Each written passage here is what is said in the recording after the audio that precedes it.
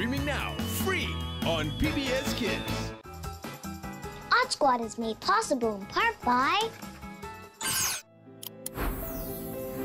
When a child loves to learn, they have the potential to solve any case, no matter how odd. ABC Mouse Early Learning Academy is a proud sponsor of Odd Squad. Contributions to your PBS station from viewers like you. Thank you.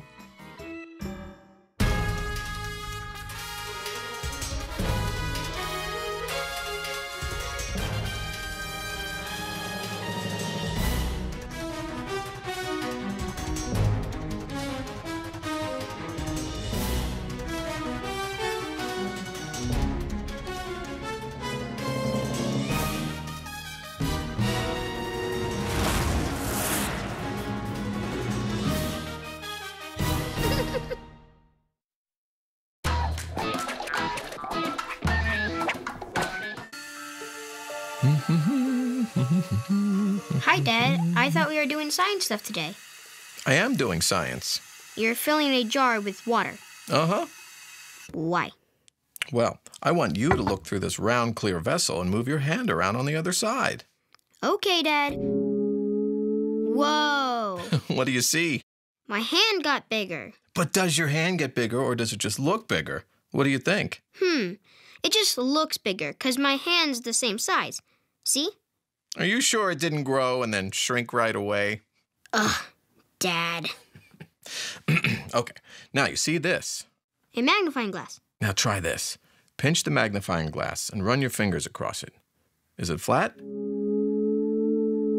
No, it's curved. Kind of like... The jar! That's pretty cool, Dad. For more parenting tips, visit scienceu.org. You are watching West Virginia Public Broadcasting.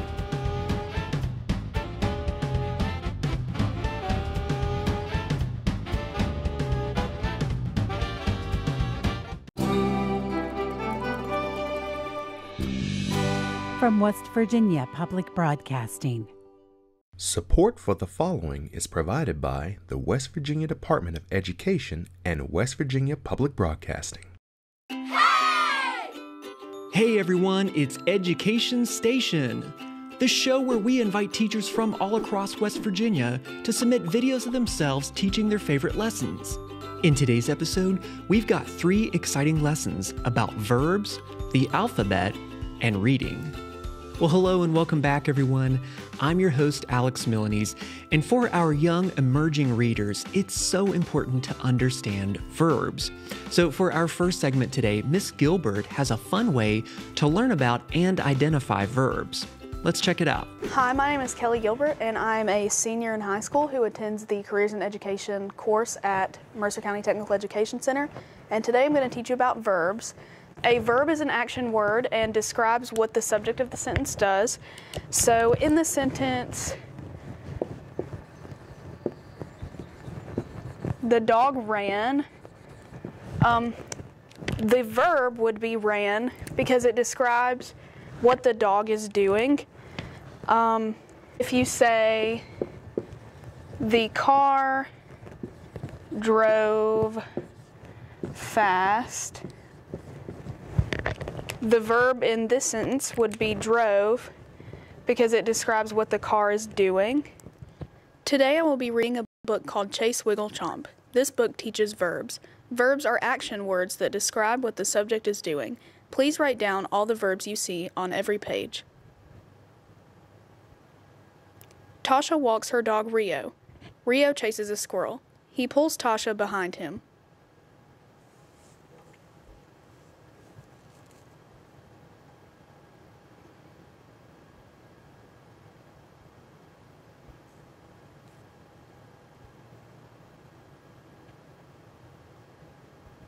Milo watches a caterpillar eat a leaf. The caterpillar wiggles. It will build a cocoon and transform into a moth.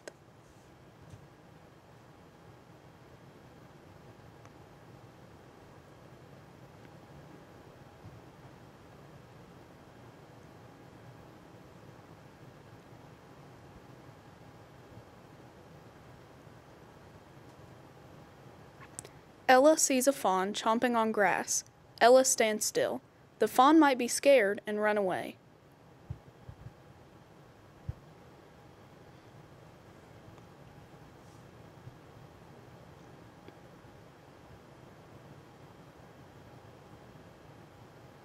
Ari plays and laughs with his friends. They bounce, throw, and kick balls.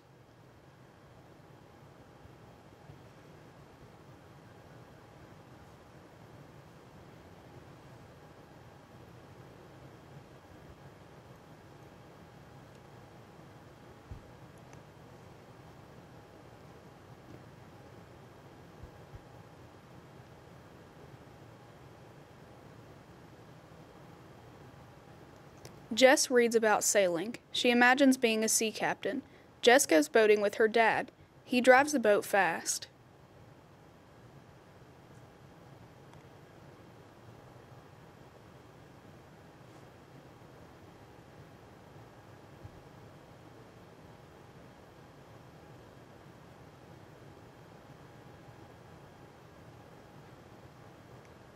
Tristan competes in a race. First he swims, then he bikes, then he runs. Everyone tries hard.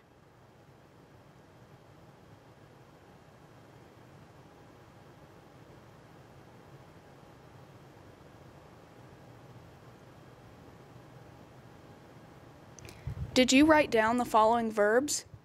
Be, bikes, bounce, build, chases, chomping, competes, drives, eat, goes, imagines, kick, laughs, plays, pulls, reads, run, runs, sees, stands, swims, throw, transform, tries, walks, watches, and wiggles. Since we read the book, Chase, Wiggle, Chomp, and now better understand verbs and what they do, we are going to sort words that are verbs and not verbs into two categories, verbs and not a verb. Is the word laugh a verb?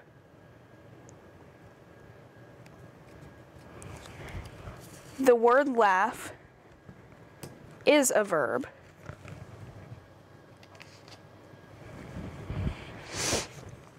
Is the word pen a verb?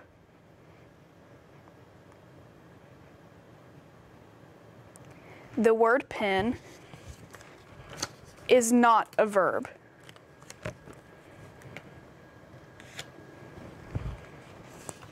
Is the word for a verb?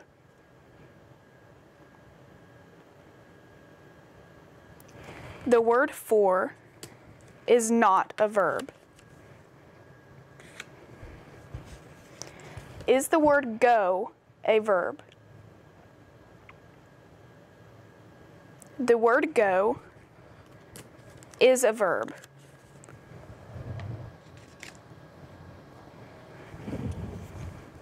Is the word and a verb?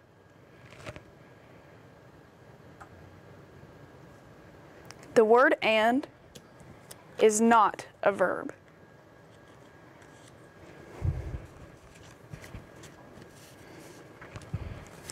Is the word walks a verb?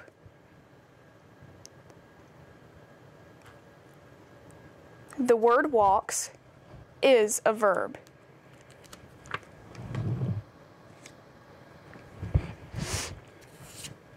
Is the word plays a verb?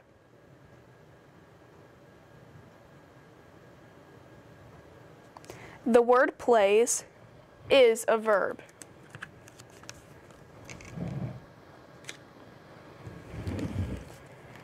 Is the word computer a verb?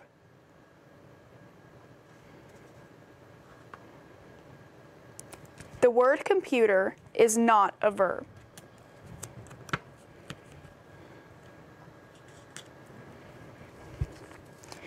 Is the word phone a verb?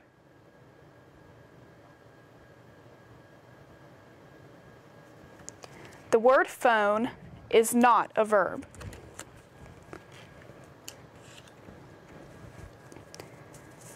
Is the word chew a verb?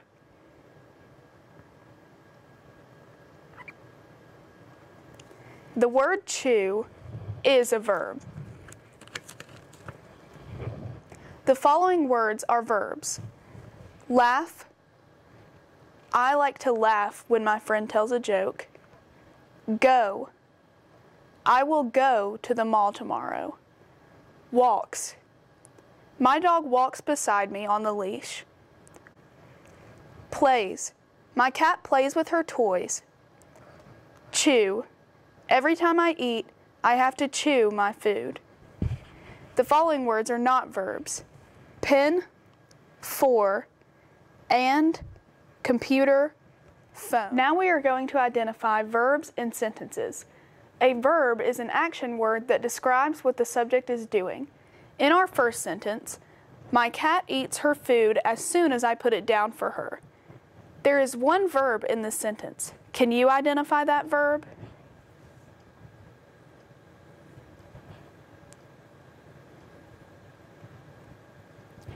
That verb is eats. Eats directly describes what the cat does when you put the food down for her. In the second sentence, my friends run and play with me until dinner is ready. There are two verbs in this sentence. Can you identify the two verbs in this sentence?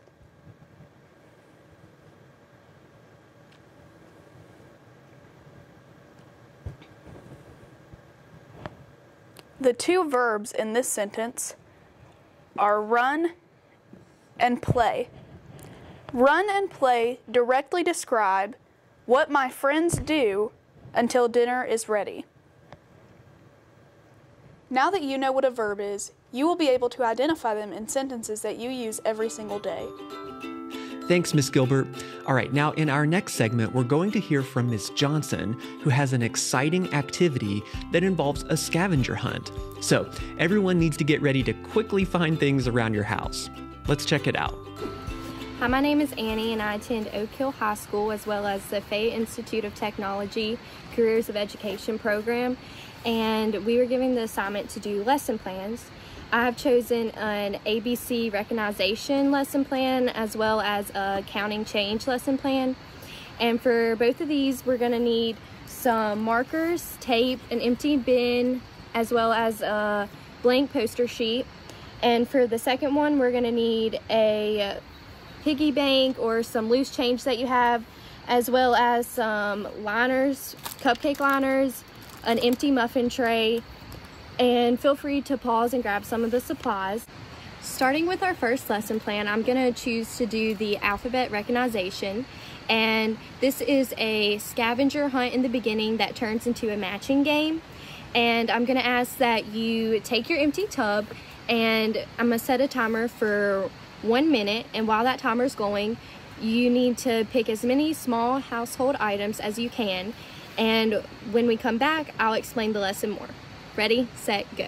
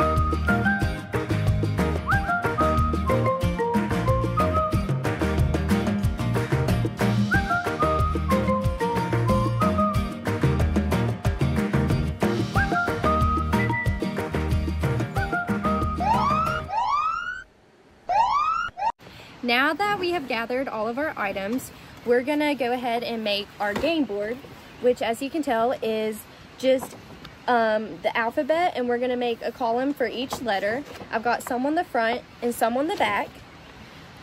And once you've made this, you can start going through your items. So I'm gonna go ahead and show a few of mine.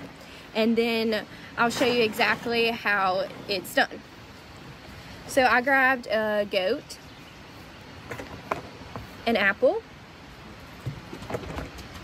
a shell, a bracelet, a watch, a tape measure, and a frog. I grabbed more, but I'm only going to show these first few. So then you and your child are going to go through and recognize what each item starts with. And so this one is the tape measure, and I'm going to try to find the letter, and I'll have to flip on the back for this one, and the tape measure will go on the T. And since I've flipped it over, I'm going to go ahead and see if there's anything else that goes on the back. So I have my seashell, that'll go with the S. And I have my watch, that'll go on the back as well. And I think that's it on the back. So then you can go ahead and place these items aside. And I'm going to flip it back over and just go over the goat gets placed on the G, the frog on the F, the bracelet on the B, and the apple on the A. And then you'll just continue to do that with all of your items, which I have a few more, but you can choose to do as many as you want. Like I've chosen, let's see, I've chosen some that go on the same. Like I got a card for the C, and I also have earrings for the E and an elephant for the E. So you can put multiple ones on each square. It's really just however many you want to do. Now that you've finished your first lesson plan and set that aside, go ahead and get your cupcake liners, your change, and muffin pan together. Now I've went ahead and taken the markers and wrote down a certain amount of change. You can choose any. I've done 25 cents, 36 cents, 98 cents, 55 cents, $1, 50 cents, 62, 84, 23, 77, 15, and 42. And you can tell that I've placed them all in here. And then you're gonna help your child get out some change and go through all the different variations that you can do with each one. So I'm gonna start with 55. And to do this, I can do 2 quarters and a nickel. So they can place that in there. And then see if you can do 2 variations for each cupcake holder. And I'm gonna try to do 55 cents again, and I'm gonna do 2 quarters and 5 pennies. And I'm gonna grab one more out and put that in there. And then I'm gonna do, let's see, let's choose a bigger one, like 84. And for this, I'm gonna do 3 quarters, which is 75. Then a nickel to make it 80. And I'm gonna pick 4 pennies out and place those in there as well. And like I said, let's try to get 2 to 3 variations with each one. So now I'm gonna try to do 2 quarters, which will be 50.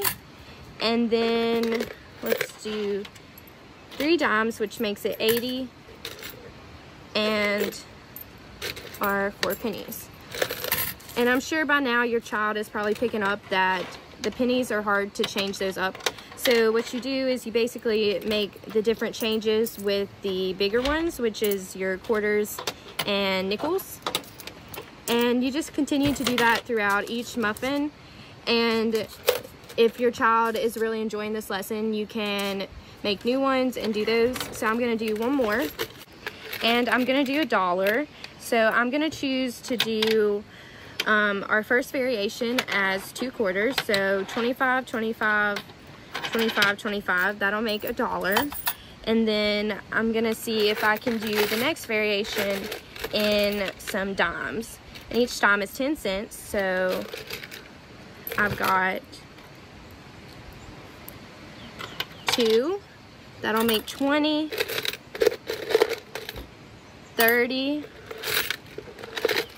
40, 50, and then I'm gonna add 2 quarters, and that'll add an additional 50, and we'll have $1. So I really hope that you guys enjoyed this lesson and have learned and had fun. Thank you for watching. Thanks, Miss Johnson. Okay, for our final segment today, we've got an awesome read-aloud story. Miss Morse is going to share with us the tale of Squirrel Nutkin. Let's check it out. Today I'm going to tell you the story by Beatrix Potter, who's a very famous. She's the one who wrote Peter Rabbit and all those stories you know. But this is about Squirrel Nutkin, the little squirrel. And it's the tale of Squirrel Nutkin. This is a tale about a tail. That's using the word tale meaning story, and also tale about a squirrel with a tail. A tail that belonged to a little red squirrel, and his name was Nutkin. He had a brother called Twinkleberry and a great many cousins, and they lived in the woods next to a big lake. In the middle of the lake, there was an island covered with trees and nut bushes. See it up here. And among those trees was a hollow oak tree, and that was the house of an owl who's called Old Brown. We're going to meet Old Brown in a minute. But Nutkin was very impertinent, which sometimes means rude, but sometimes he just was very noisy and in your face. He bobbed up and down like a little red cherry singing, riddle me, rat-a-tote-tote, a little wee man in a little red coat. A staff in his hand and a stone in his throat. If you tell me this riddle, I'll give you a groat. Now, I don't know what that means. We never find out what the riddle means, but Squirrel Nutkin tells a lot of riddles. Now, in the riddle is as old as the hills, and Old Brown made no attention to Nutkin. He just shut his eyes. Did I miss a page? I missed a page. Let's go back. I'm going to go back because we're talking about the lake. One autumn, when the nuts were ripe and the leaves on the hazel bushes were golden and green, Nutkin and Twinkleberry and all the other little squirrels made a raft to go across the river, the lake, to the island where Old Brown lived. They made rafts out of twigs, they paddled away over the water, and the owl to gather nuts. Each squirrel had a little sack with a large oar, and spread out his tail. See, they used that for a sail. Took with them an offering of mice for the present for Old Brown. They put them on his doorstep. Now, we're going to come over here. Oh, come on, Old Brown. So here's Old Brown. He's going to watch these silly squirrels. Then Twinkleberry and the other little squirrels made a very bow, and they said politely, "Old Mr. Brown, will you favor us with permission to gather nuts upon your island?" Now we're back to silly Nutkin, because he wouldn't be polite. He would jump up around and say his riddle. Old Brown paid no attention to that riddle. He just shut his eyes and went to sleep. The squirrels filled their little sacks with nuts and sailed away home that evening. The next morning they all came back again to Owl Island, and Twinkleberry and the others brought a little mole and laid it in front of Old Brown's house. "Will you favor us with a gracious permission to gather nuts?" But Nutkin, who had no respect, started to dance up and down, and he said, "Old Mr. B, riddle me tree, hitty pitty pitty within the wall, hitty pitty without the wall. If you touch hitty pitty, he'll bite you." Mr. Brown woke up suddenly and carried the mole into his house. He ignored this little squirrel. The others were out just gathering nuts. Shut the door in Nutkin's face. Presently a little thread of blue smoke from the wood fire inside came out of the fire. Nutkin peeped through the hole and sang, a house full, and you cannot gather a bowl full." Squirrels searched for nuts all over the island and filled their little sacks. But Nutkin gathered oak apples, and he put up a stump playing marbles with the oak apples. He just wasn't doing anything the way the other squirrels were. On the third day, the squirrels got up very early, went fishing, and they brought minnows. And they brought those as a present for Old Brown. They paddled over to the lake and landed under the oak chestnut tree with Old Brown. Twinkleberry and the other little squirrels each carried a fat minnow, but Nutkin had no nice manners, no present. He ran in front singing, "The man in the wilderness said to me, 'How many strawberries grow in the sea?' I answered him as I thought good, 'As many red herrings as grow in the wood.'" He just said these riddles that meant absolutely nothing, and he was just teasing Old Brown.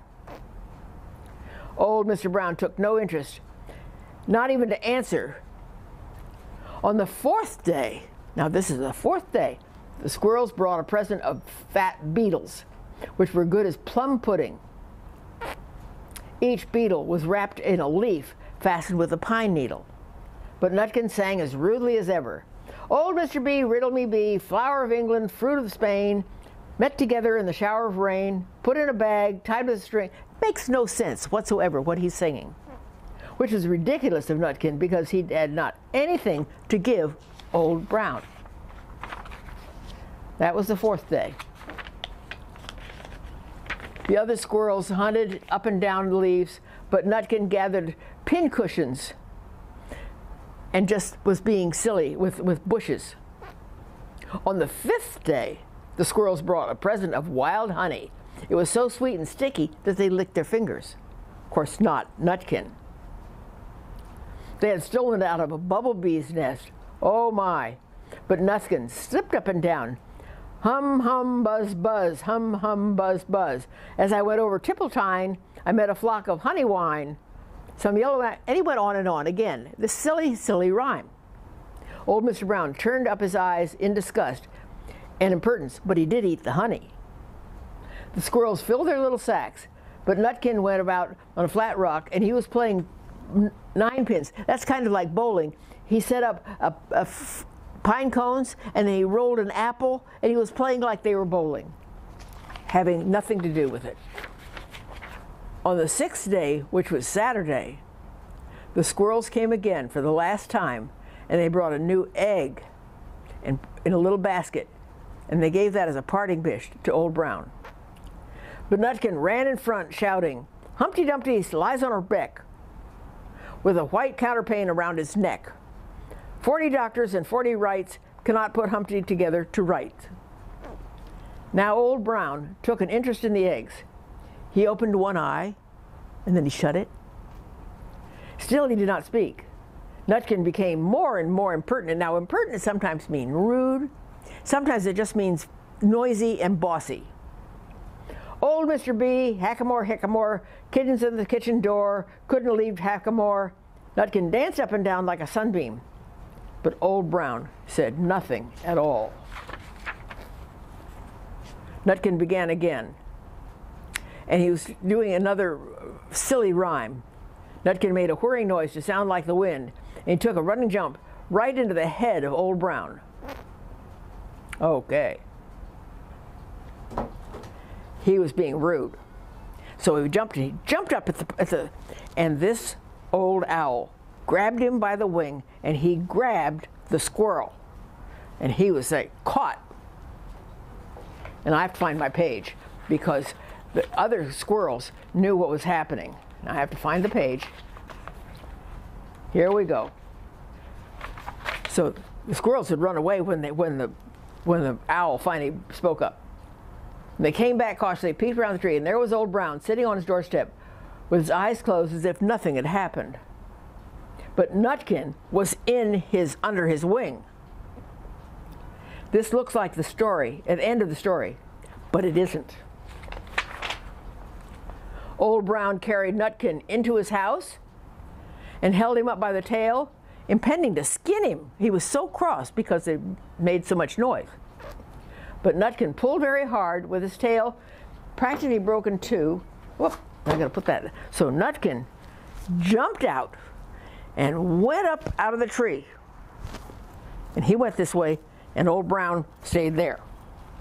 So here's Nutkin finally gonna go home. Dashed up the tree and escaped out the window. And to this day, if you meet Nutkin up in a tree, ask him a riddle and he will throw sticks at you and stamp his feet and shout, "Cuck, cuck, cuck, cuck, cuck, cuck, cuck." And that is the end of the story, because I think Nutkin finally learned his lesson that if you tease an owl is pretty big, an owl has strong talons, an owl is going to take only so much stuff. So best is to look at an owl and say, "Good morning, Mr. Owl." So Nutkin got his comeuppance. Thanks, Miss Morse. All right, well, that wraps up everything for us here today on Education Station. We want to thank everyone who shared their awesome lessons, and we want to thank you for watching. We'll see you next time right here on Education Station.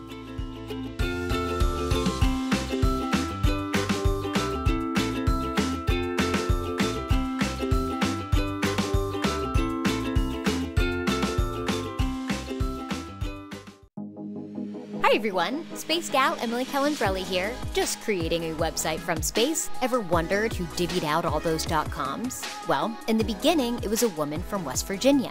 People have always been our state's best resource, and young people are a critical resource for our future. We need people, specifically young women, to train for high-tech, high-demand jobs in West Virginia. There are job opportunities in computer engineering right now in your area. Learn how to write the code, make apps and games all close to home for not a lot of money, maybe even free. I'm coming home to West Virginia to check it all out. I'm going to show you women who are computer engineers and check out schools that will prepare you for a career. I did it, these women did it, you can do it. Look for me and the future is you. Coming this fall from West Virginia Public Broadcasting and the West Virginia Department of Education. I taught you to throw a ball, but you taught me a blanket can be a fort, and courage comes in all sizes. The world is full of possibilities, and so are you. You are watching West Virginia Public Broadcasting.